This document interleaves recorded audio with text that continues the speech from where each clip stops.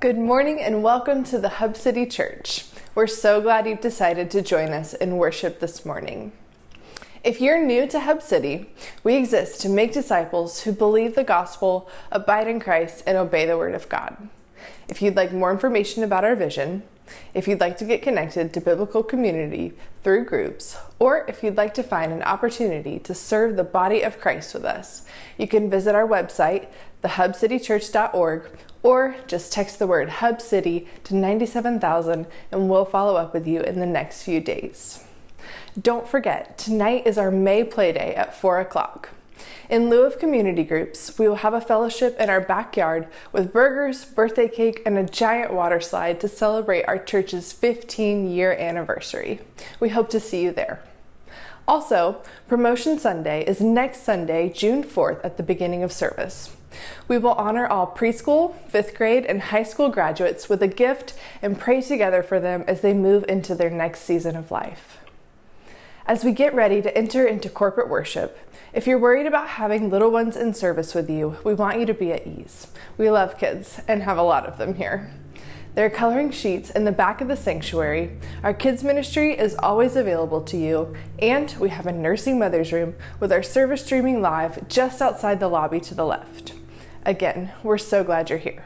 Let's worship Jesus together.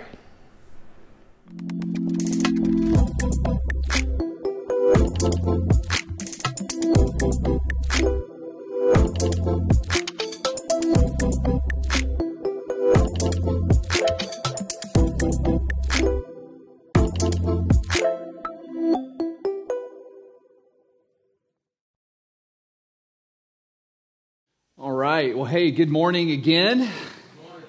My name is Tad Anderson. I'm the lead teaching pastor here at the Hub City Church. And on behalf of our church family, we're so glad you're here to worship Jesus with us this Sunday morning. And if I could just say, I'm so glad it's graduation weekend. You guys really have your clapping and your praising on point. Maybe you say a little bit of that for my sermon. I'd appreciate that. Just a little bit of encouragement up here. I always appreciate that too. So anyway, just one announcement before we get to the word, and that is our May Play Day is this afternoon. Woo! All right, so 4 p.m. Our May Play Day is something we've done for a few years running as our start to the summer break and break from community groups. But this year we're celebrating something really important. That is our 15-year anniversary as a church, okay? And so we're going to grill out burgers and hot dogs. We have Sam's cookie cake, which is the best, by the way. One of the community groups is bringing sides, I believe. If you're not in a group yet, but you want to contribute, you're welcome to bring a side as well, or just come and eat all the stuff that's going to be here, because I'm pretty sure it's going to be a lot. So anyway, we'll also have a sizable water slide for the kids and for the adults who are brave enough to risk hurting their back,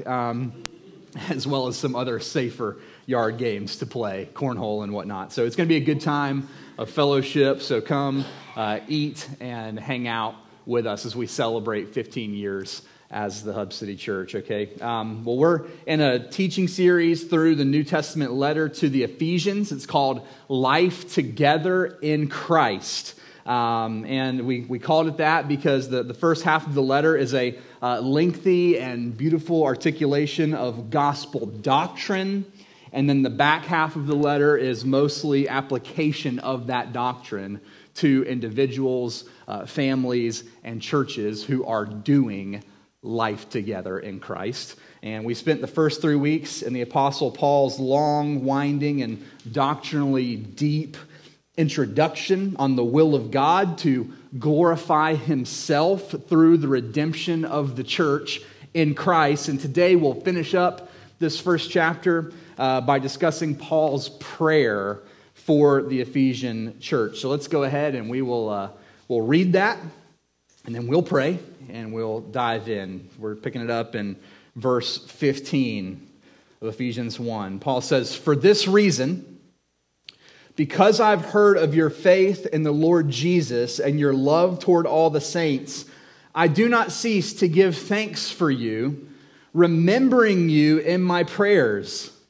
that the God of our Lord Jesus Christ, the Father of glory, may give you the spirit of wisdom and of revelation and the knowledge of Him, having the eyes of your hearts enlightened, that you may know what is the hope to which He has called you, what are the riches of His glorious inheritance in the saints, and what is the immeasurable greatness of His power toward us who believe, according to the working of His great might, that He worked in Christ when He raised Him from the dead and seated Him at His right hand in the heavenly places, far above all rule and authority and power and dominion, and above every name that is named, not only in this age, but also in the one to come. And He put all things under His feet and gave Him as head over all things to the church, which is His body, the fullness of Him who fills all in all. Father,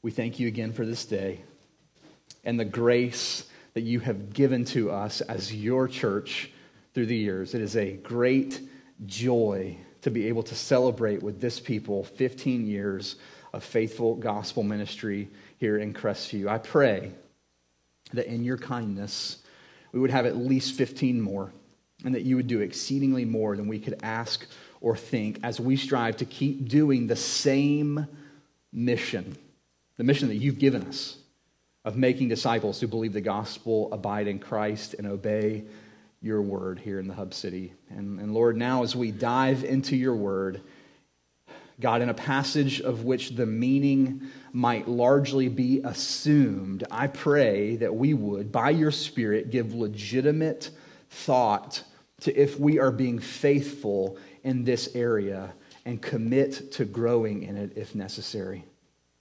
God, I am painfully aware of how no matter what I say in the next 40 minutes, it can't produce that result. I can't produce that result. Only You can. And so I pray that You would. In Jesus' name I pray.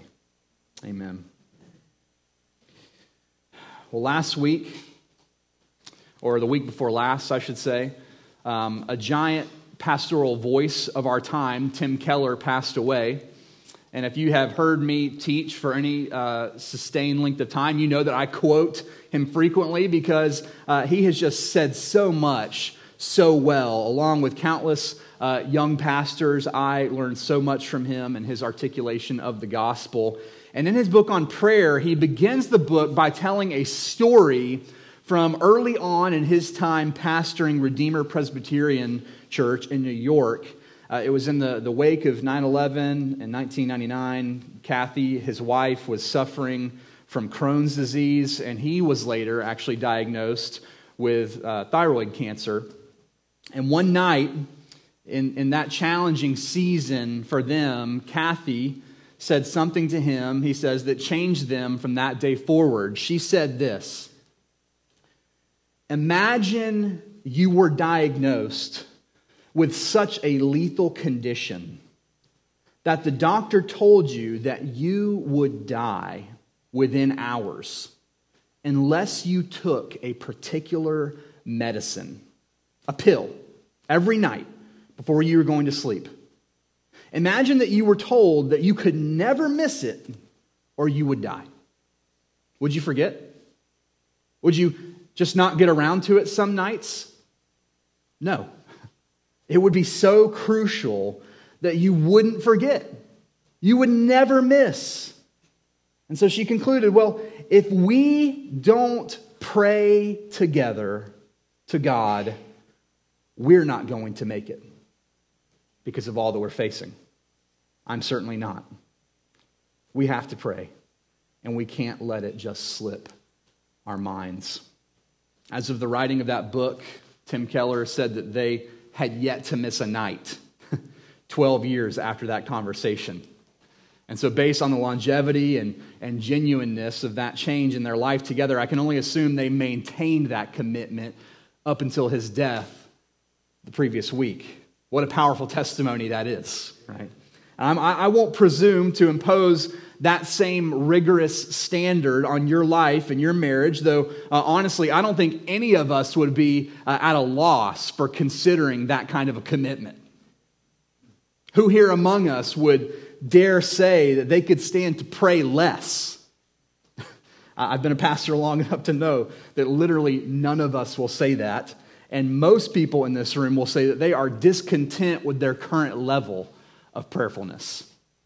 Maybe this little story is the motivation you need to grow in your own prayer life. And if so, I'm glad for that. But that is not the main thrust of our discussion today. Yes, we're talking about prayer, but I assume most of you would say that you know you ought to be praying and you strive to pray on some regular interval. But in our passage this morning, Paul is talking about his prayers for the Ephesian church. I'd like to zoom in on the semantics here because I think it may prove relevant and helpful to us. Okay, he says, back in verse 15, he says, "For this reason, because I've heard of your faith in the Lord Jesus and your love toward all the saints, I do not cease to give thanks for you." Get this, remembering you in my prayers.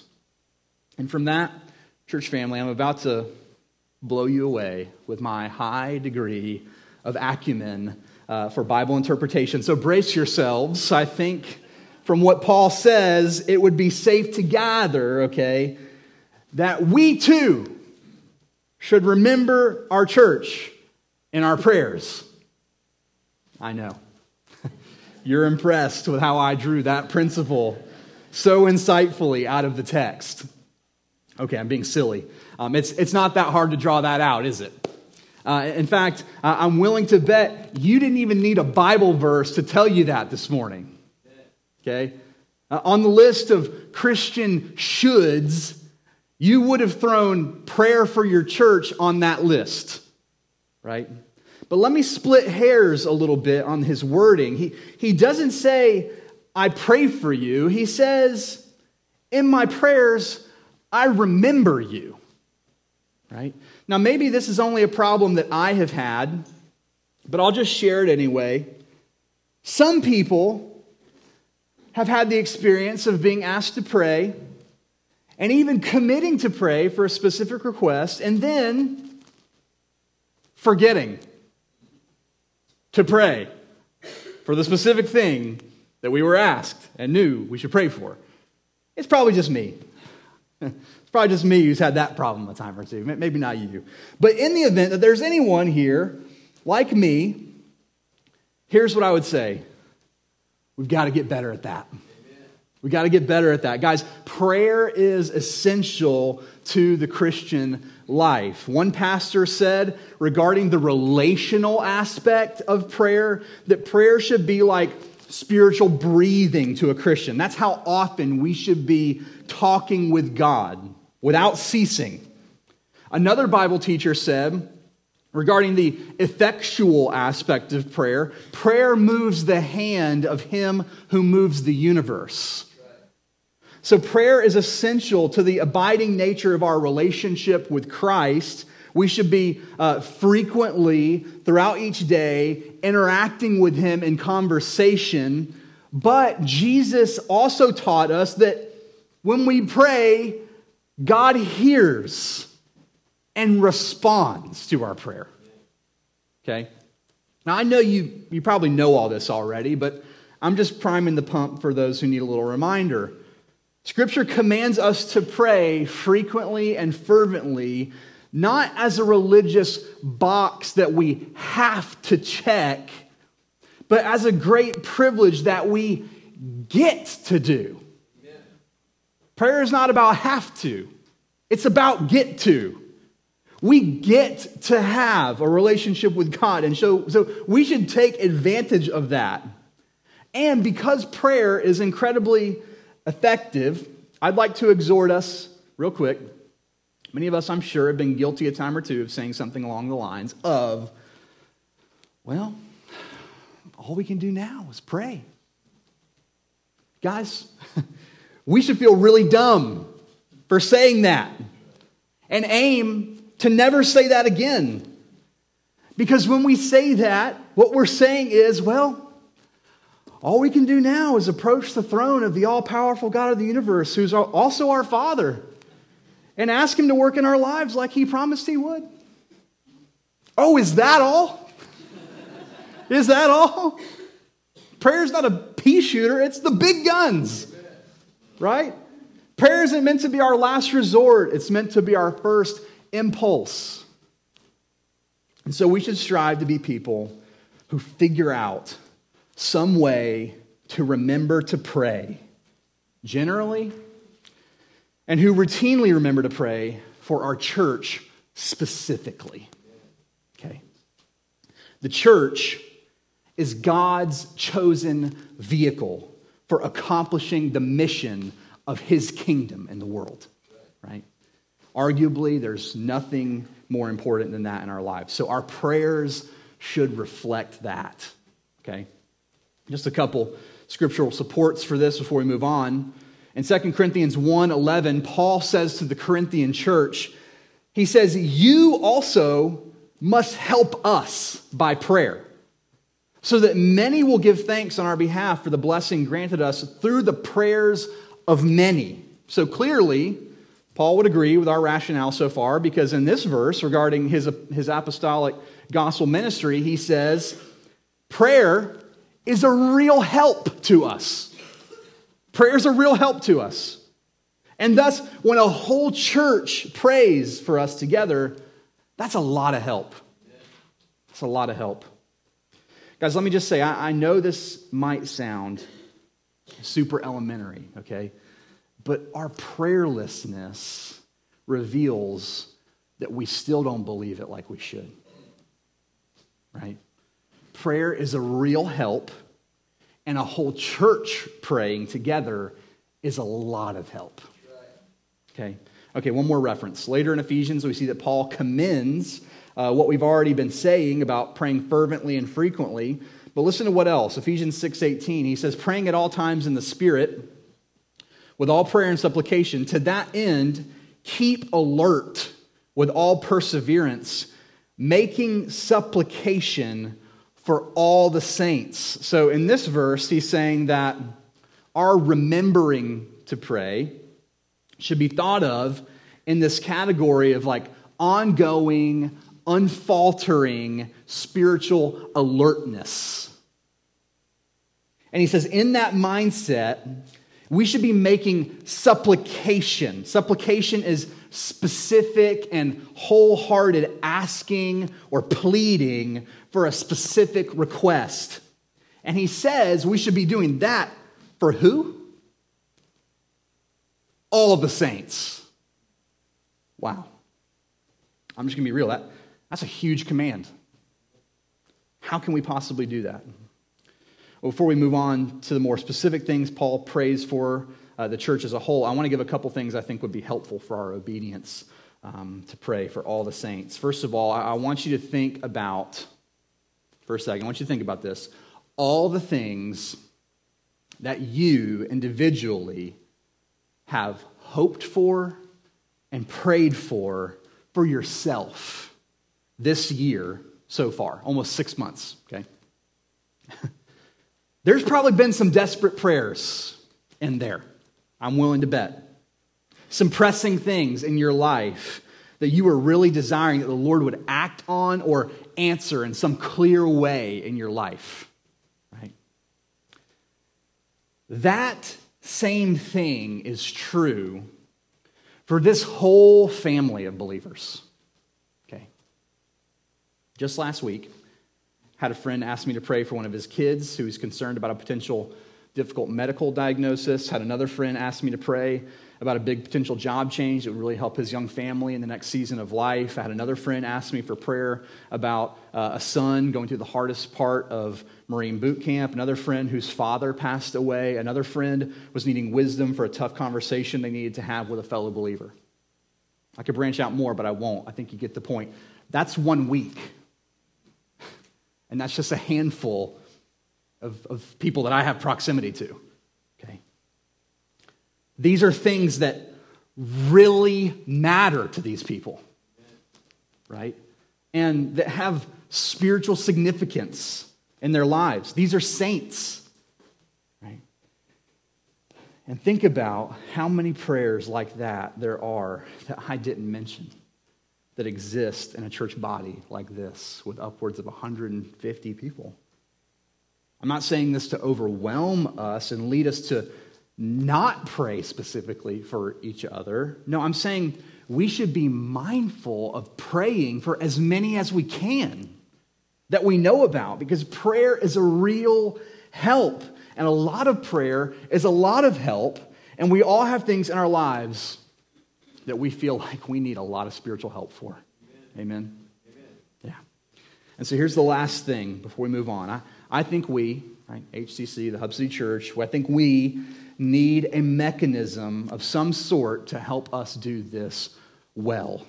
Our community groups pray for one another weekly, but I thought it would be good for us to have another more centralized reminder to be praying for the other members of our church regularly. And so in the lobby, you may have noticed during our rebrand, our name change, that we made one of our lobby walls a prayer wall. If you haven't noticed it, go notice it after service, okay? Some of you guys have already been like, oh, I'm going to do that right now. And you've already slapped a prayer request up there. That's great. But for anyone else, here's what that's all about, okay? It's a way for us to be making supplication for all the saints.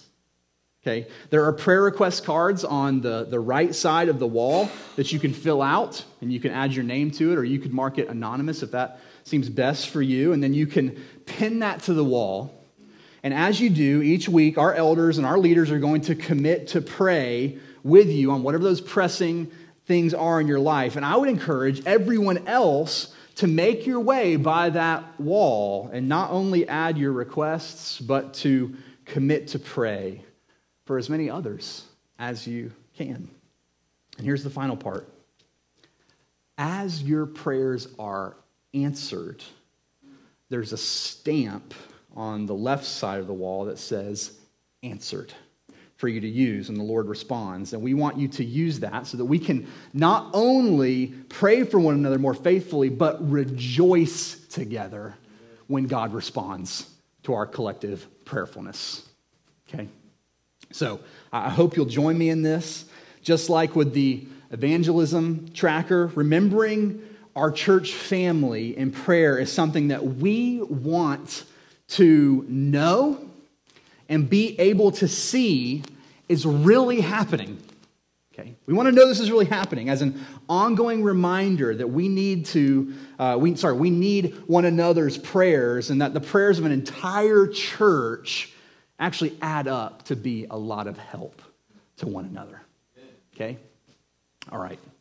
So check that out when you leave service today. But moving on in our text this morning, along with remembering to pray for the members of our church specifically, we should also be praying for our church collectively as well. And the Apostle Paul gives us just a really good frame for this. As always, this passage is so dense, and so there's a ton that could be said. A lot of it we touched on already, and so I'm not going to get into every word here, okay? But the Apostle Paul, in his prayer for the Ephesian church, says that he helps us understand our prayers for the church should be understood with these three things, okay? And so I want to apply that to us as the Hub City Church. So here's number one.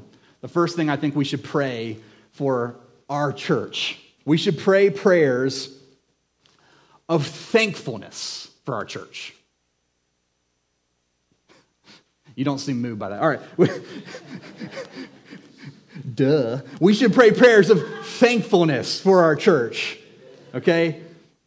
So as Paul is remembering the Ephesian church in prayer, he says, for this reason, because I've heard of your faith in the Lord Jesus and your love toward all the saints, I do not cease to give thanks for you. And the reason I can say super confidently that this is a general principle is because Paul says this about almost all the churches that he ministers to, right? In Romans, he says, first, I thank my God through Jesus Christ for you all because of your faith that's proclaimed in all the world. 1 Corinthians, he says, I give thanks to my God always for you because of the grace of God that was given to you in Christ Jesus. Philippians, I thank my God in all my remembrance of you. Colossians 1, we always thank God, the Father of our Lord Jesus Christ, when we pray for you. 1 Thessalonians, we give thanks to God always for all of you, constantly mentioning you in our prayers. So you can see similar language is used in reference to all the churches that Paul is praying for in our collection of his epistles here. He's praying thankful prayers for them. That's the first thing he says. He's praying thankful prayers for them. And crucial for us to see, in verse 15 of our text, Paul says why he is always praying thankful prayers for the Ephesians in particular. He says, it's because he heard of their faith in the Lord Jesus and their love toward all the saints. Okay? So if we were to boil that down, I think these are really the two things you want to have in a church. Okay? A solid faith in Jesus and an observable love for one another. Okay? I think we could argue that you could really boil it down that far. Okay? Now, I'm a little biased because I'm the pastor of this church. But also, just a little secret here, as the pastor, I know a good bit of the issues of this church too. And so I think I'm qualified to say it's a good one. I think it's a good one. It's not perfect, okay? Don't hear me say that. It's not perfect. We have things to get better at. We're a work in progress. And we have a lot of sinners here. I'm one of them. But I think there's a solid faith in Jesus and an observable love for one another that's continuing to grow here in this body. Okay? And so I would encourage you to remember your church in your prayers with thankfulness. Because churches that preach the gospel faithfully, that is, who maintain sound doctrine, and love people well, that is, have a healthy culture, are increasingly rare. These kinds of churches are increasingly rare. I think what you see in our cultural moment is that it's becoming hard to hold these two things in tension. Okay? There are some churches that major on sound doctrine. And so they're preaching the word faithfully. But as Jesus predicts, as the end draws near, the love of many is beginning to grow cold. And so you'll have churches that can exposit the Bible with the best theologians. But there's a coldness. There's a coldness, even sometimes a meanness in them. They've forgotten that our mission is not just about doctrinal accuracy. It's also about spiritual efficacy and a vibrant community. We're not just here to hunker down and maintain our conservatism. Okay? We want to see spiritual and numeric growth through love happening. Love of one another within the church, hospitality, the sharing of our resources, and also the loving of people outside of our church, right? Through evangelism, acts of mercy, and service to those in need. That's one side of the spectrum. Now, on the other side of the spectrum, there are some churches who left the pursuit of sound doctrine behind in an attempt to be all about love. Okay. And these churches, they might do really well at making people feel welcome and accepted. But they grow a mile wide and an inch deep. Right? There's no depth of understanding of the Orthodox faith in them. No challenge to grow as a disciple who's equipped for the work of ministry. They're trying to have a healthy culture relationally, and maybe on the surface they do, but here's their secret. It's maintained by spiritual lethargy. Right? It's just a bunch of people who say they love Jesus, but who never stretch or challenge one another in their faith. It's as though their motto has become, come as you are and stay as you are. Come as you are and stay as you are. No need to ever talk about sin and repentance, because that would risk making people feel uncomfortable. And we're here to love people, not change them, right? In these kinds of churches, Lots of time and money is spent on having ministries that effectively make people feel like they belong. And that's not wrong. People should feel like they belong to their church family, right? But in these same churches, very little effort or thought is given to how people can become who God has designed and called them to be in Christ, right? But of the Ephesian church, Paul says he's thankful because they have a reputation of being focused not on one or the other, but of both and. Sound gospel doctrine and a healthy culture of love, right? And as I said, while no church is perfect, I think this church, the Hub City Church, is at least striving to maintain this tension that characterizes the Lord Jesus himself, whom John says is full of grace and truth, right? Full of grace and truth.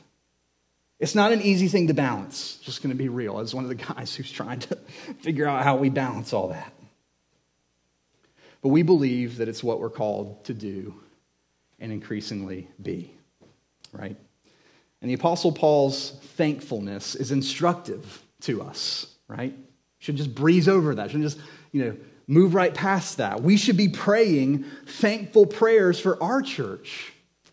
Because what we are by His grace alone. Yeah. It's no one person who's making our church the way it is. It's an ongoing group effort empowered by the Holy Spirit. So if we're not already in the practice, let's pray regular prayers characterized by thanksgiving for our imperfect but biblical church. Okay. The last thing I'll say about this is that committing to thank God for your church is also not just something we see we should do here, okay, but it's also a great offense against some things that really threaten to harm the church. Okay. Thankful prayers for your church are a great offense against some things that threaten to harm the church. First of all, praying thankful prayers for our church regularly helps to guard our hearts against division that will occasionally try to crop up and cause relational strife and bitterness within the family of God, right? It's really hard for bitterness and resentment and a divisive spirit to grow in prayerful people who are thankful for their church. It's hard. It's really hard for those kinds of things to grow in a heart like that. Okay. Also, thankfulness in your prayers to the church guard against a cultural mindset of consumerism that defines much of the American church these days. If you commit to thank the Lord for your specific church family that you have covenanted with, then you're not going to be prone to constant church hopping in search of the unicorn, right? The non-existent, perfect church. Okay? But you'll be grateful for the imperfect one that you're part of. Thank you, Lord. Just another word on that. If you found the perfect church, unfortunately, when you joined it, it would be perfect no longer. Give that some thought. And finally, prayers of thankfulness for your church will cultivate your heart to think less in this consumer's mindset of what can my church do to better serve me, and more in the biblical mindset of what can I do to serve and make my church better for my brothers and sisters in Christ. Okay. So this may seem like a no-brainer that we would pray prayers of thankfulness for our church, but it's usually the things that we think are the most obvious, that we're actually in danger of forgetting and that we could stand to do with greater intentionality, okay? So that's number one from our text. In our prayers, we should remember to thank the Lord for our church. Here's the second thing. We should pray that our church would grow in true knowledge of and hope in God. We should pray that our church would grow in true knowledge of and hope in God. Paul says, remembering you in my prayers, that the God of our Lord Jesus Christ, the Father of glory, may give you the spirit of wisdom and of revelation in the knowledge of him, having the eyes of your hearts enlightened, that you may know what is the hope to which he has called you, or the riches of his glorious inheritance in the saints. So again, there's a lot there. Tristan talked about some of that in his offering talk. We talked about some of that leading up to now, okay? But here's what I would say in summation here. Paul is saying that he prays that God would further open the spiritual eyes of the Ephesian church so that they would grow in their knowledge of who God is and that they would understand their eternal hope as Jesus' church. And here's why. Here's why I think he prays those two things, okay? For knowledge of and hope in God. Because genuine knowledge of God leads to right living before him. And genuine hope in God leads to a right degree of trust in him. Okay? Now, just a minute ago, we're talking about this healthy tension, right, between grace and truth, of sound doctrine and a loving culture in a church.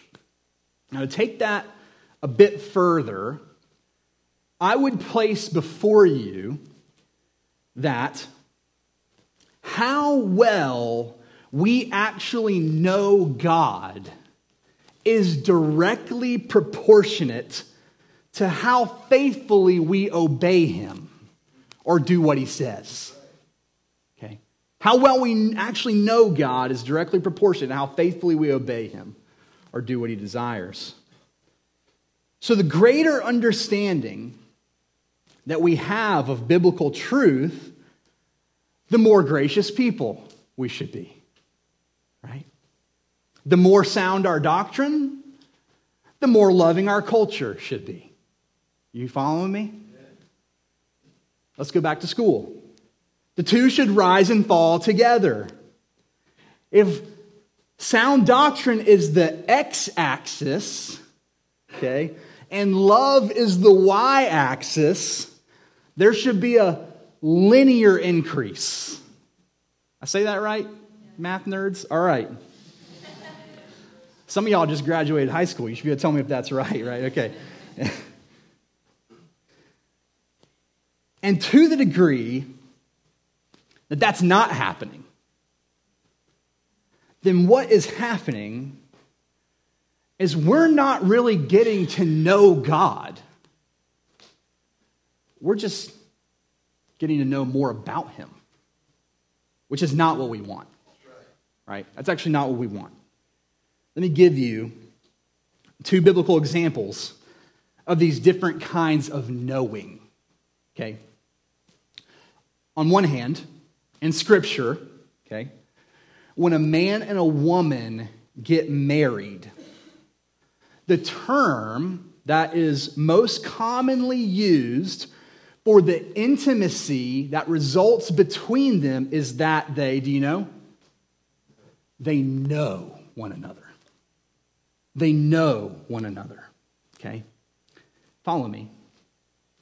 And if marriage is a picture, and it is, of Christ and his church, then you can see how our intimacy with God should involve getting to truly know him and what he's like as we abide in his word. Okay. So that's one picture. On the other hand, in the gospel accounts, whenever Jesus encounters demons who are possessing people, many of these demons say something eerily similar to him. They say, "We know who you are, Son of Man.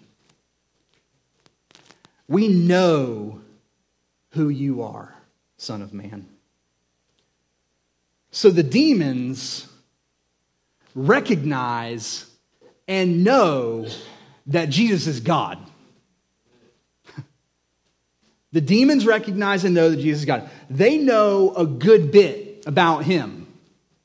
At one point, they're like, "What are you here for? You here to torment us before the time?" So they know a good bit about the timeline and what's supposed to play out here, right? But they don't know him intimately like his disciples do, right? They don't love him. They don't trust him. So these are two kinds of knowledge of God. Knowing about him, who he is in a merely intellectual way, and actually knowing him intimately and having an active, ongoing relationship with him through prayer and the study of his word. And the latter, I would argue, is the work of the indwelling Holy Spirit that grows us in our obedience or right living before him, right? We see this correlation in several places. In Titus chapter 1, verse 1, Paul says this. He says, "Paul, a servant of God and an apostle of Jesus Christ, for the sake of the faith of God's elect and their knowledge of the truth, which accords with godliness." You see that? He says the same thing in 1 Timothy 6. He talks about the teaching that accords with godliness. In 2 Corinthians 7, he says, "Since we have these promises, beloved, let us cleanse ourselves from every defilement of body and spirit, bringing holiness to completion in the fear of God." In other words, since we've come to know how good God is and how gracious he's been toward us, let us then conform our lives to the good design that he lays out for how we should live. Okay? That's the knowledge of the truth that accords with godliness. One more. Hebrews 10. In verse 23 it says, "Let us hold fast the confession of our hope without wavering, for he who promised is faithful." And you could put, "and as a result," between those two verses. "Let us consider how to stir up one another to love and good works." Right? So you see in the correlation here. So all this is saying, Paul prays that the Ephesian church would grow in their intimate knowledge of God, so that as their eyes are opened to who he is as their glorious heavenly Father, they would increasingly grow to obey his commands and be conformed to the image of his Son. But he also prays, okay, and thus we should also pray that as a church, we would grow collectively in our hope in God. Not just our knowledge of God, but our hope in God. In the same way that genuine knowledge of who God is grows us into right living and biblical morality, genuine faith or hope in God will grow us into a right degree of trust for him in our daily living. If knowledge of God leads to biblical morality, then hope in God leads us to the biblical mission. Morality, knowledge, mission, right? For hope. Knowing God intimately will cause us to strive for purity in our thoughts, words, and deeds. Trusting God deeply and really having our hope in the resurrection will cause us to reframe our lives for his glory. Structuring things like our time and our budget to serve and to be generous to our church, to live on mission in our day-to-day lives, and to lead our families to love Him as well, right? This is a cause and effect relationship. Do you see it? Amen. Paul models for us prayer that our church would grow in true knowledge of and hope in God, because genuine knowledge of God leads to right living before Him, and genuine hope in God leads to a right degree of trust in Him. So let's pray thankful prayers for our church, and let's pray that we would grow in our genuine knowledge of and hope in God. And finally, number 3, we should pray that our church would walk in resurrection power. Okay? We should pray that our church would walk in resurrection power. He says, and that we would know what is the immeasurable greatness of His power towards us who believe, according to the working of His great might that He worked in Christ when He raised Him from the dead and seated Him at the right hand in the heavenly places, far above all rule and authority and power and dominion, and above every name that is named, not only in this age, but also in the one to come. And He put all things under His feet and gave Him as head over all things to the church. And we talked about that authority aspect of Jesus, that He will reign, right? That He's going to reign supreme in the end. And that's the assurance of our salvation is wrapped up in that, right? So we talked about that already. But this is a pretty mind-blowing thought here, right at the end. Paul's saying that in Christ, as Christians, we have available to us at our disposal the same power that God used when He raised Christ from the dead. I don't think we get that.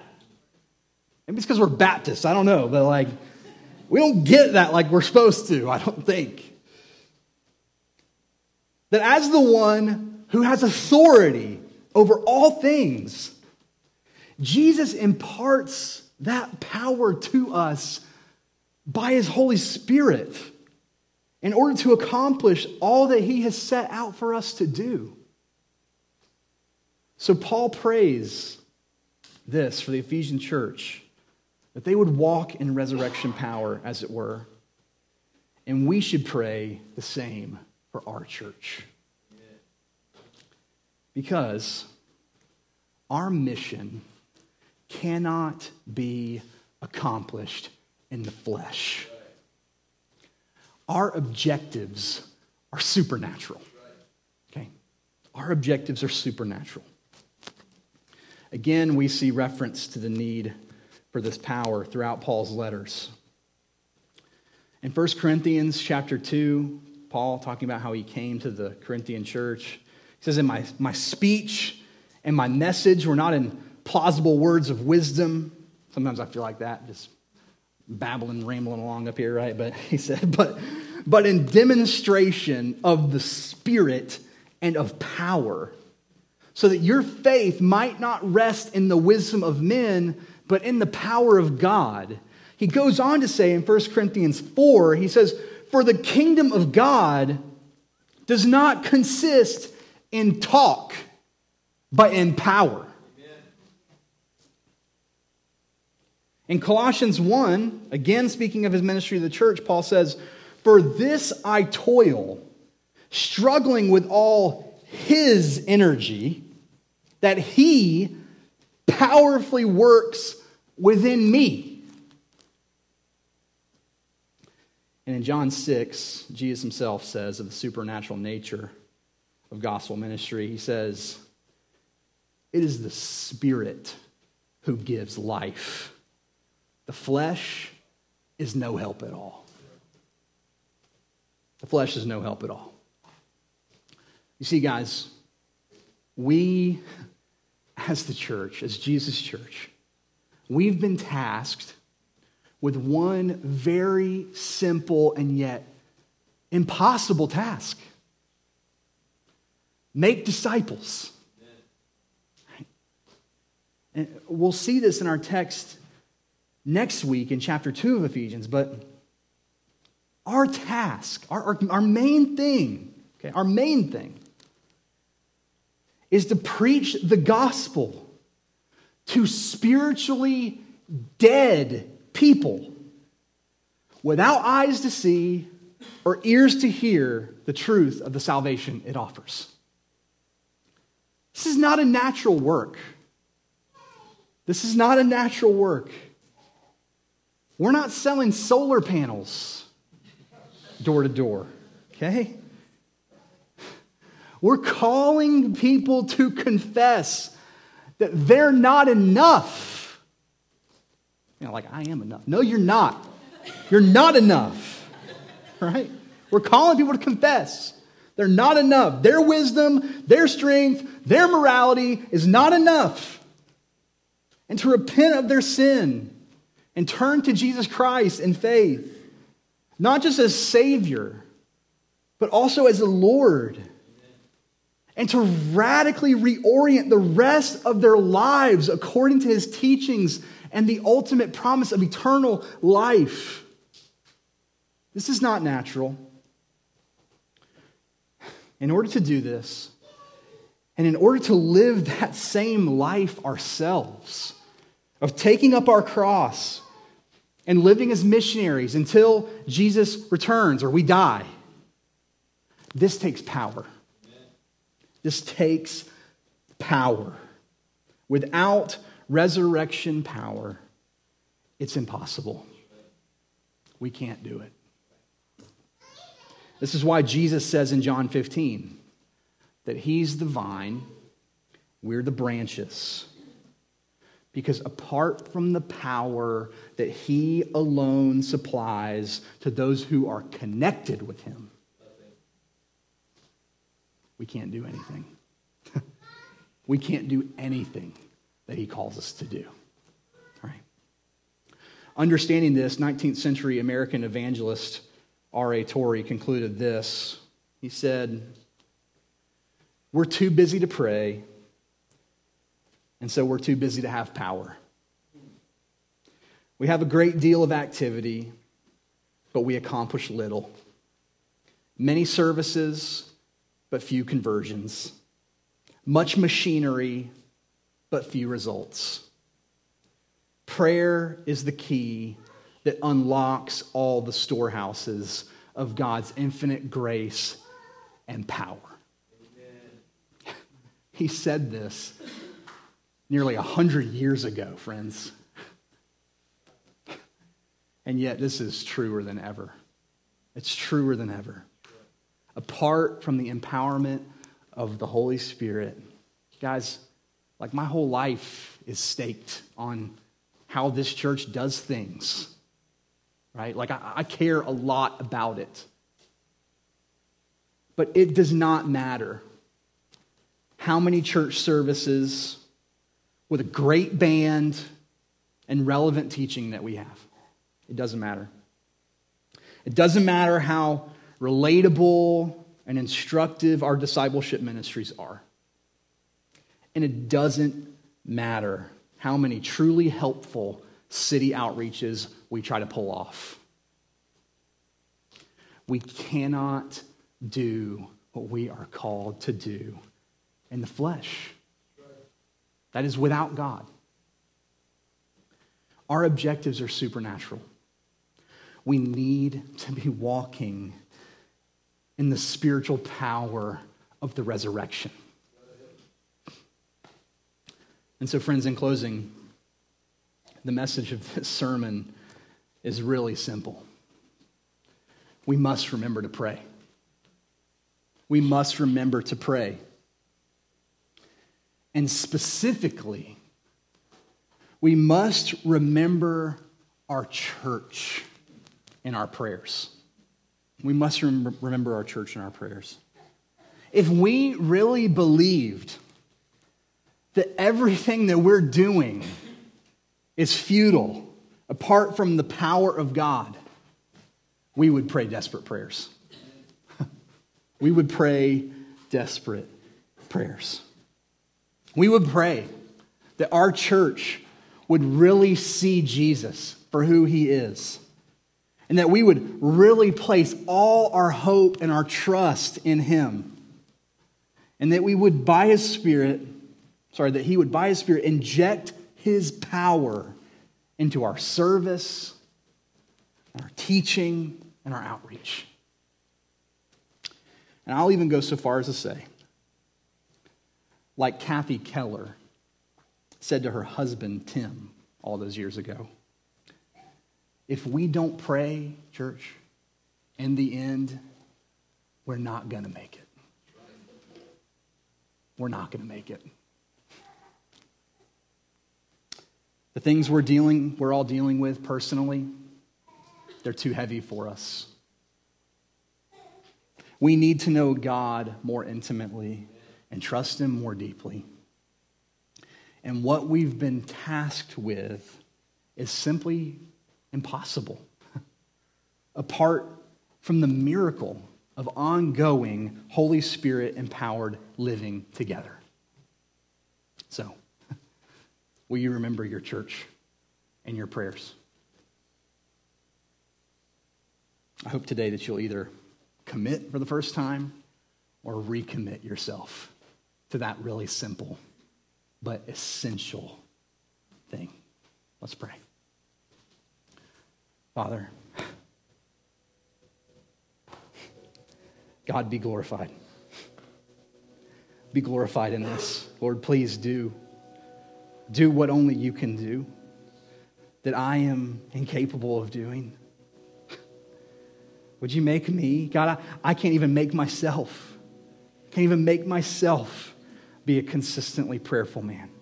A man who remembers all the right things in prayer. A man who remembers to pray for his church.